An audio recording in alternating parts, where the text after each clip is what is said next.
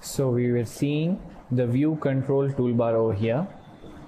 The view control toolbar is basically used to change the viewing of your drawing. Okay, so over here right now we have created all these lines. Suppose after having created a number of lines over here in this way, now I created so many lines, then right click to come out of the command.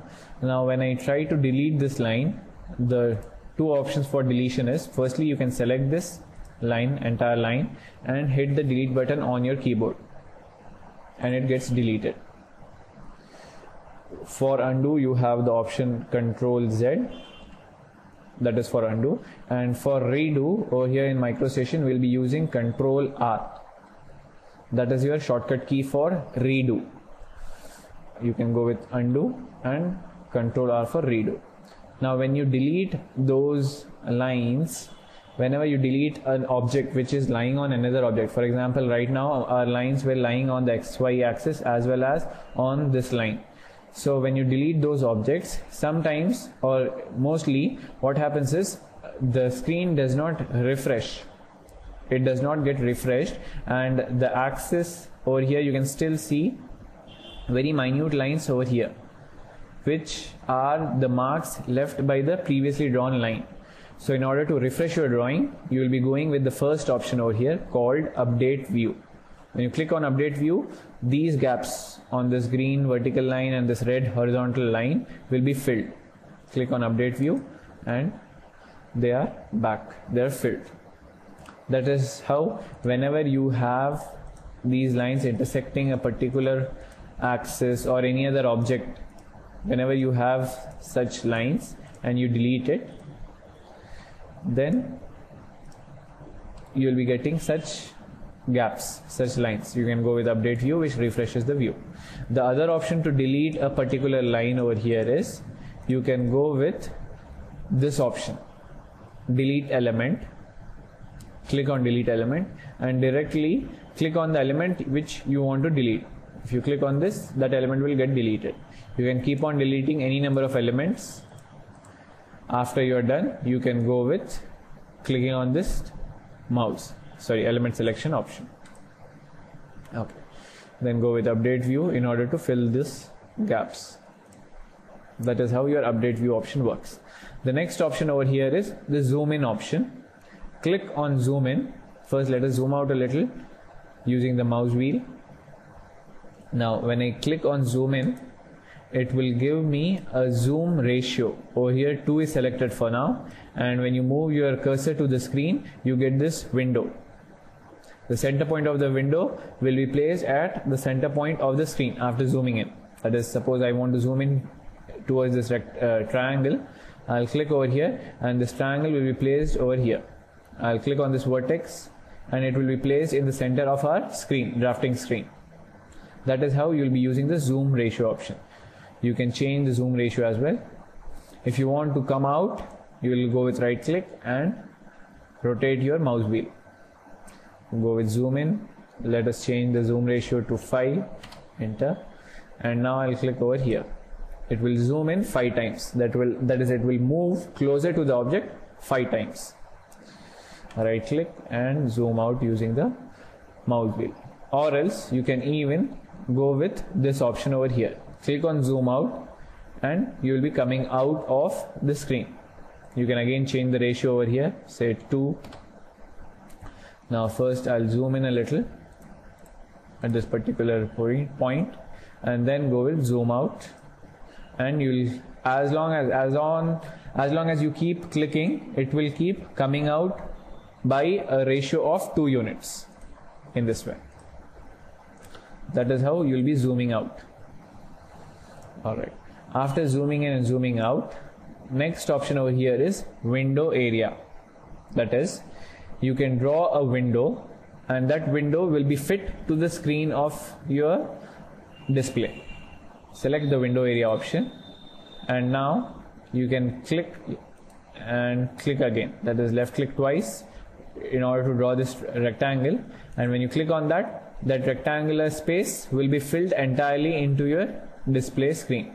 For example, if I want this triangle to be filled entirely in my screen, I'll click over here and click over here in this way. Now the triangle has filled the screen.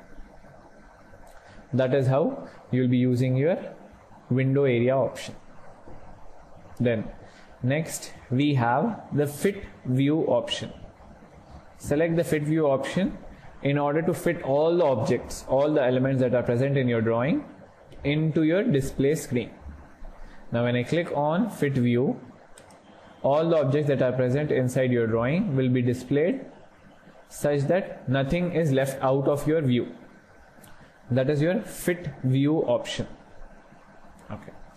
The next option over here is rotate view. After fit view, we have the rotate view option.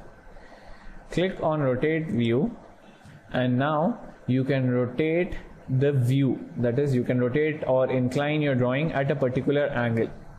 Over here you have two methods. That is, basically you can go with either 2 points method, or you can get back to your unrotated state. Firstly, select 2 points. I'm clicking over here for the first time, and the second time I'm clicking over here. Now this is how it gets rotated. Click and click again. Click and click again.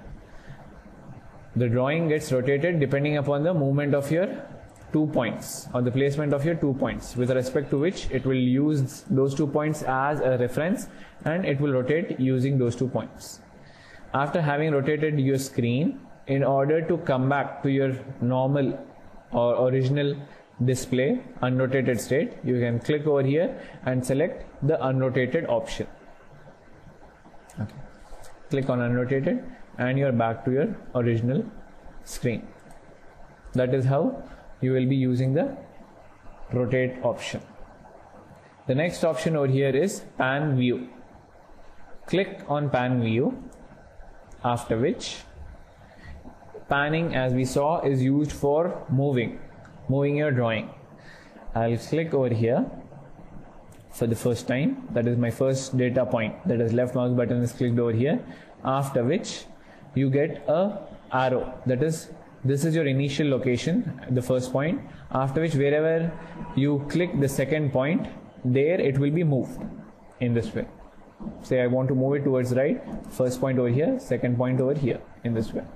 If I want this triangle to come somewhere around here, click over here and click over here. That is how you will be placing the triangle over here. Let us place this triangle at this starting of this point. Again click over here and click over here. That is how you will be panning it. Also, there is one option in the pan view that is called as dynamic display. First, let us fit this to the screen, fit view. Now click on pan view, and now I'll switch on the dynamic display option. Click on dynamic display, and now you won't be getting the arrow. You do not have to select 2 points. Instead, the first point is over here, and next point will be the placement point directly. That is how you will be using your dynamic panning or dynamic display in your pan option. You can click and you can move it directly. You won't be getting the arrow over here in this way. Right click and come out of the command. Again go with fit view. That is how you will be going with pan view option. The next option over here is view previous. The view previous option and the view next option act just like undo and redo for your viewing. That is, if I go with view previous, the previous view of the screen will be displayed. Click on view previous, and this is how the screen was being displayed previously. Click on view previous again, and this was before that. Again you can go with view next, again click on view next. This is how the present screen is being displayed. So these two options, view previous and view next, are basically used to undo or redo your viewing. Alright, so that is about your view control toolbar. Then next we'll be seeing how to draw a drawing, a simple drawing such as this. a rectangle of dimensions 13 and 8 in your MicroStation, which will continue in our next session.